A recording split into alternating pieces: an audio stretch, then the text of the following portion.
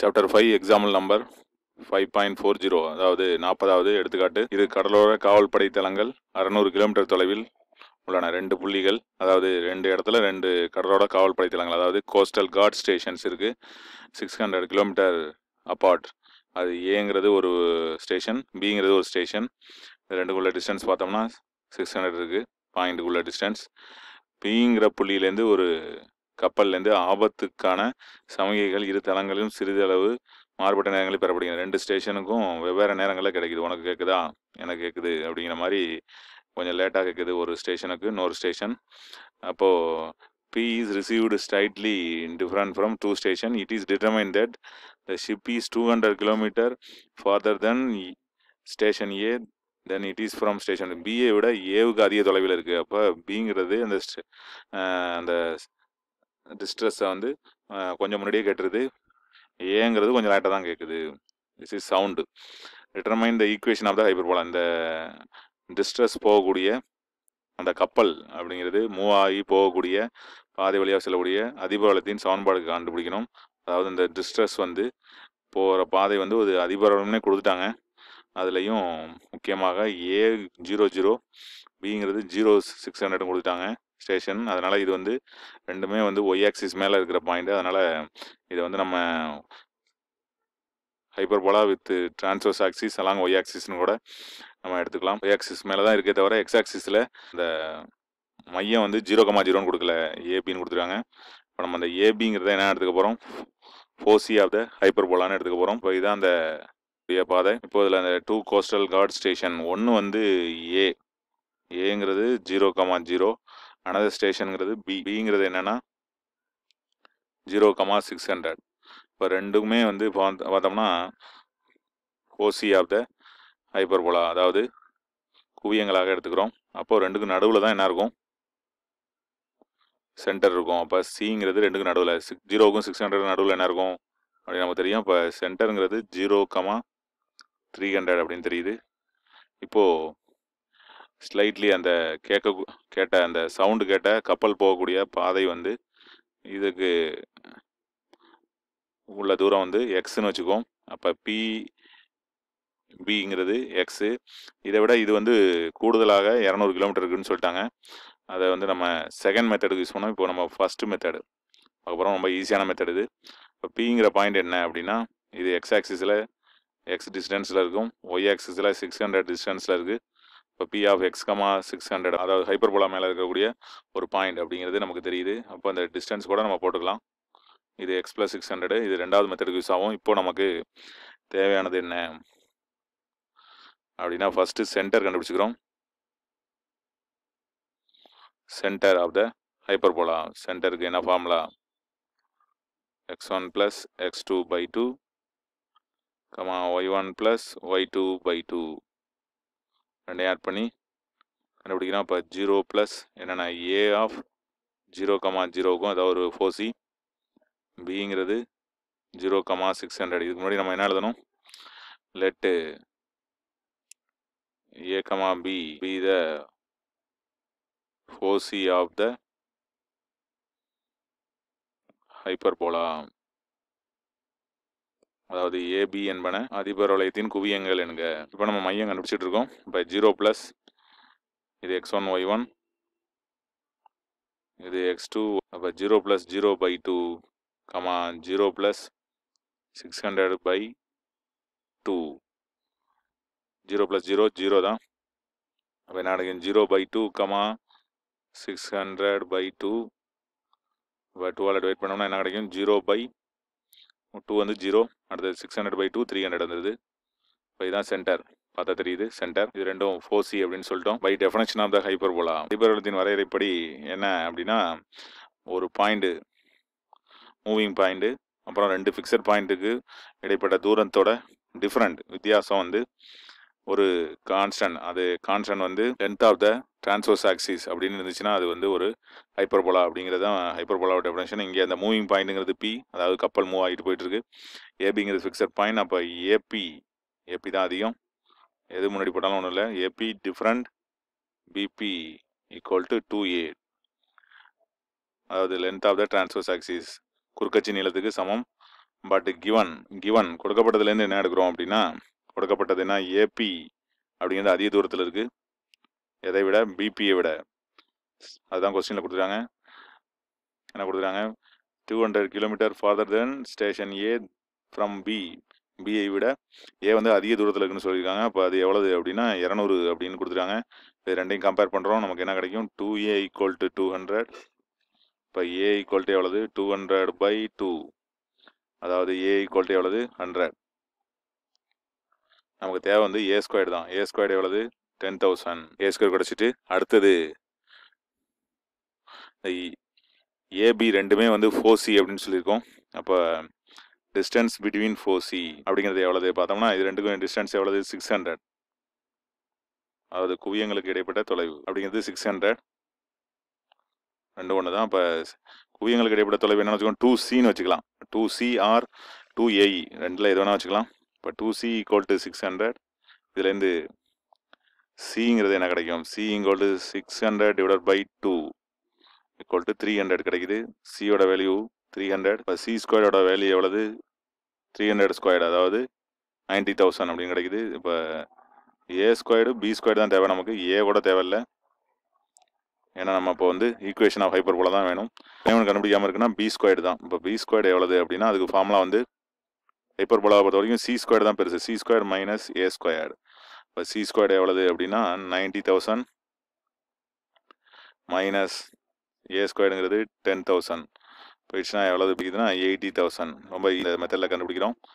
இன்னொரு மெத்தடில் இந்த 80,000 கண்டுபிடிக்கிறது கொஞ்சம் கால்குலேஷன் கவனமாக போகணும். இதில் ரொம்ப சிம்பிளாக நமக்கு கிடச்சிருது. B square value 80,000. இப்போ நமக்கு தேவையானது ஈக்குவேஷன் ஆஃப் ஹைப்பர்போலா தான். இப்போ equation of hyperbola, equation of path of the ship அப்படின்னு தான் இருக்கணும். நம்ம வந்து ஈக்குவேஷன் ஆஃப் ஹைப்பர்போலா அதுதான் கண்டுபிடிக்கிறோம். அதோட பாத் வந்து ஹைப்பர்போலாவாக இருக்கிறதுனால ஈக்குவேஷன் ஆஃப் ஹைப்பர்போலா, அதாவது அதிபரவளைய சமன்பாடு. என்ன formula, transverse axis parallel to y axis அல்லது y axis மேலே இருக்குது அப்படிங்கிறனால இதுக்கு y axisக்கான ஃபார்முலா யூஸ் பண்ணுறோம். y minus k the whole squared by a squared. y axis மேலே இருந்தால் y தான் முன்னாடி வரும். x minus h to the whole squared by b squared equal to 1. அப்போது hkங்கிறது எவ்வளவு, கேங்கிறது முன்னாடி வருது, கொஞ்சம் கவனமாக இருக்கணும். சென்டர் எவ்வளவு அதான் பொறுத்து தான் இருக்குது. சிங்கிறது என்ன ஏற்கனவே கண்டுபிடிச்சிக்கிறோம், 0,300 அப்படின்னு. இது h, இது k. அப்போ இதை யூஸ் பண்ணுறோம், என்ன கிடைக்கும், அப்போ y minus கேங்கிறது 300 to the whole squared by a squaredங்கிறது 10,000 minus X minus ஹச்சுங்கிறது 0 தான். அப்போ X minus 0 whole squared by B ஸ்கொயர்டோட value நமக்கு வேணும். பி ஸ்கொயர்டு வந்து 80,000 ஈக்குவல் டு 1. இப்போ இந்த 0வை விட்டுட்டு நம்ம எழுதினோம்னா அதுதான் நமக்கு தேவையான சமன்பாடு. இதுவும் இப்படியே கூட எழுதலாம், அப்படி எழுதினாலும் பரவாயில்ல. y minus 300 the whole squared by 10,000 minus x squared by 80,000 equal to 1 அப்படிங்கிறது தான் நமக்கு தேவையான ஹைப்பர்போலாவோட ஈக்குவேஷன். இந்த பாத்தில் தான் எந்த போகுது, அந்த ஷிப்பு வந்து போயிட்டு இருக்கு, மூவிங் ஷிப்பு. அதோட ஈக்குவேஷன் கண்டுபிடிக்கணும். இதுதான் அந்த கொஸ்டின். இது வந்து நம்ம ஃபர்ஸ்ட் மெத்தடாக எடுத்துக்கிறோம். இது புக்கில் உள்ள மாதிரி நம்ம போடல, நம்ம ஈஸியாக ஃபர்ஸ்ட் சென்டர் கண்டுபிடிச்சோம். டேரெக்டாக கூட சென்டரை எழுதிட்டு போடலாம். டெஃபினேஷன் ஆஃப் த ஹைப்பர்போலாவை யூஸ் பண்ணியிருக்கோம். இதுதான் இந்த மெத்தடில் புதுசாக நம்ம போட்டிருக்குது. அனதர் மெத்தட் யூஸ் பண்ண போகிறோம், அது இந்த எக்ஸு, இதை யூஸ் பண்ணி போட போகிறோம். இந்த மாதிரியான அந்த ரைட் ஆங்கிள் ட்ரையாங்கிளாக நம்ம போட வேண்டியதில்லை. இதில் ரெண்டாவது மெத்தடில், இது ஃபர்ஸ்ட் மெத்தட் நல்லா ஈஸியான மெத்தடாக இருக்கும்னு நினைக்கிறேன். இப்போ செகண்ட் மெத்தட் போகிறோம். இது மெத்தட் நம்பர் 2. இது வந்து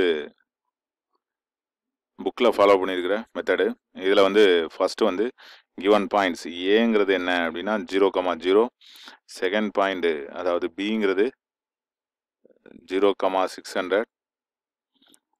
இந்த ரெண்டுக்கும் நடுவில் தான் சென்டர் இருக்கும். அந்த சென்டருங்கிறது டைரெக்டாக நம்ம கண்டுபிடிச்சிடுவோம், 0,300. போன ஃபர்ஸ்ட் மெத்தடில் போட்ட மாதிரி x1 + x2/2 போட்டு கூட நம்ம சென்டரை கண்டுபிடிச்சிடலாம். இப்போது ரெண்டுக்கும் இடைப்பட்ட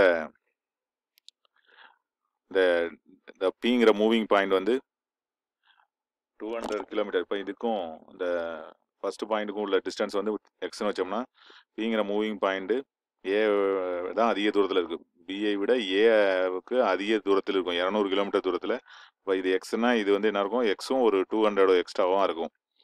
இதுதான் அந்த இது. இப்போ இது இந்த டிஸ்டன்ஸ் எவ்வளவு டோட்டல் டிஸ்டன்ஸ் அப்படின்னா ஒரு 600. என்ன பண்ணுறோம், let A comma B be the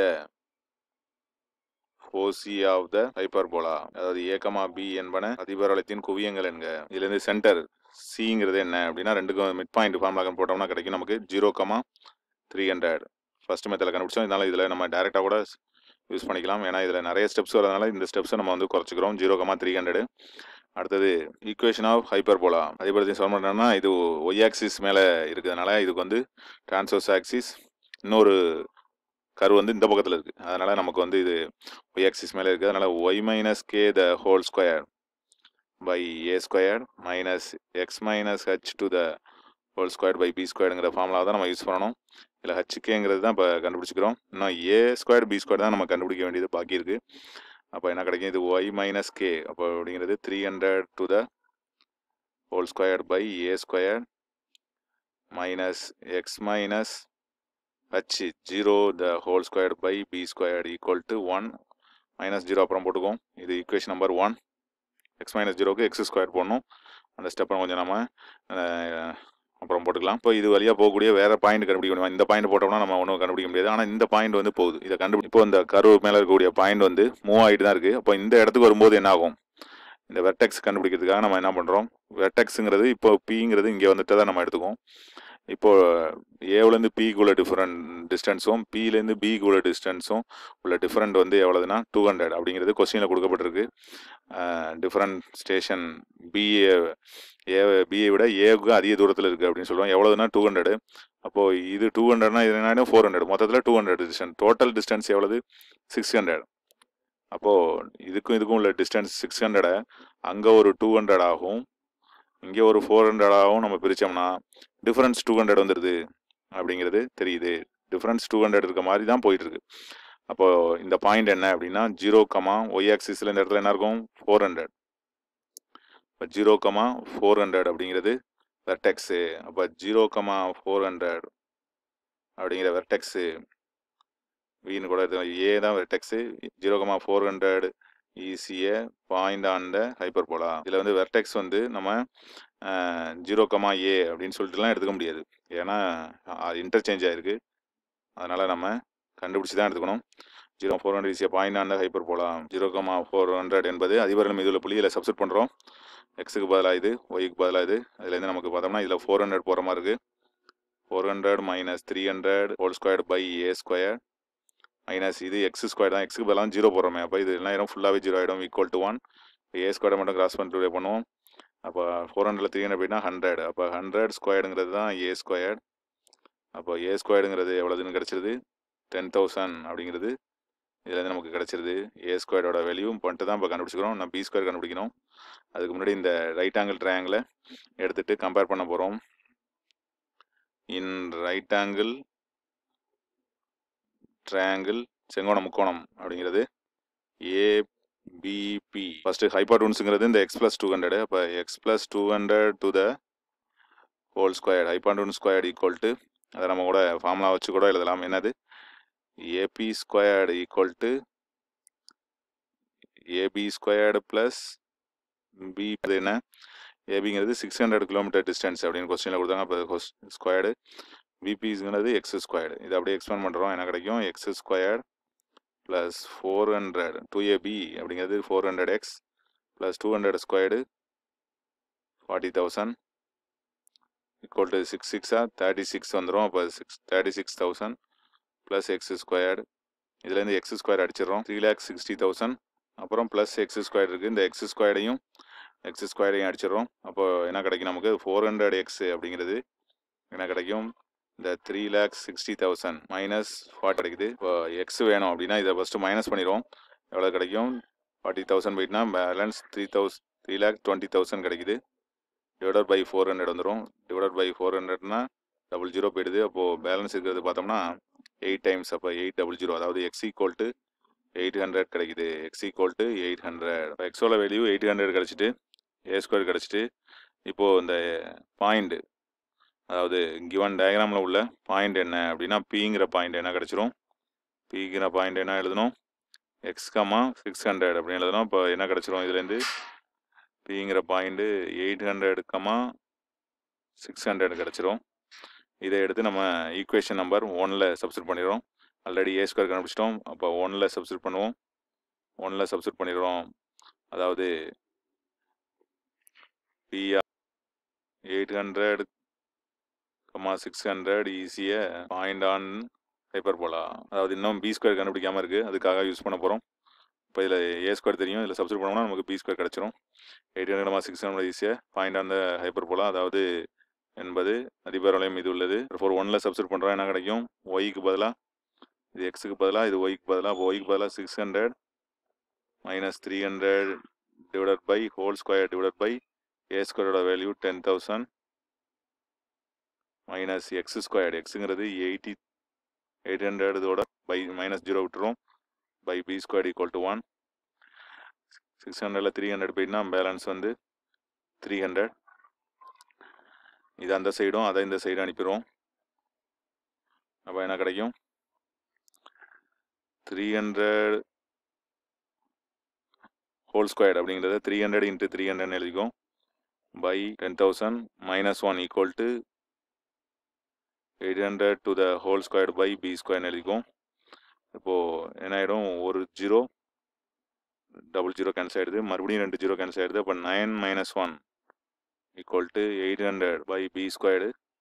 இப்போ 9 மைனஸ் 1 அப்படிங்கிறது 8. அப்போ 8 ஈக்குவல் டு 8 பி ஸ்கொயர் அப்படின்னு கூட எழுதிக்கலாம். பி ஸ்கொயர் கிராஸ் மல்டிப்ளை பண்ணோம், 800 இன்ட்டு 800.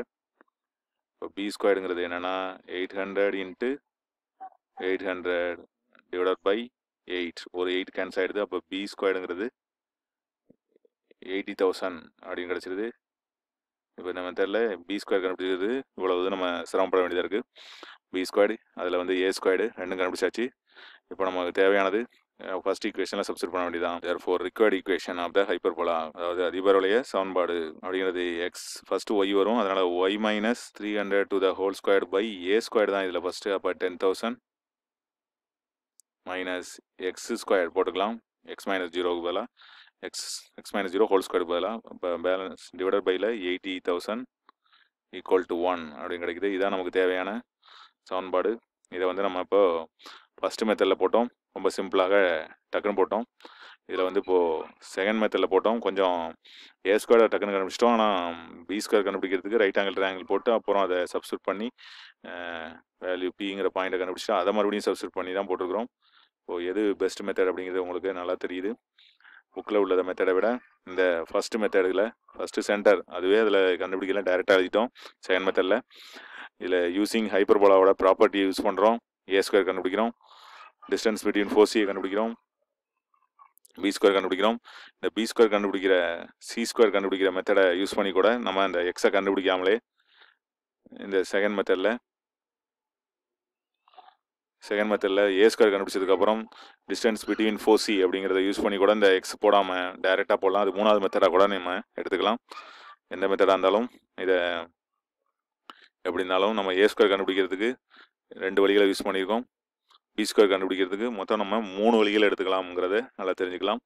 எதை வேணாலும் ஃபாலோ பண்ணலாம், எல்லாமே ஈஸியானது தான். சம் ஒரு முக்கியமான சம், ஏன்னா இதில் வந்து நிறைய விஷயங்கள் இருக்குது இந்த சம்லேருந்து நம்ம கற்றுக்கக்கூடியது. அதனால் இதை நம்ம ஒரு இம்பார்ட்டண்ட்டாக எடுத்துக்கலாம். தேங்க்ஸ் ஃபார் வாட்சிங்.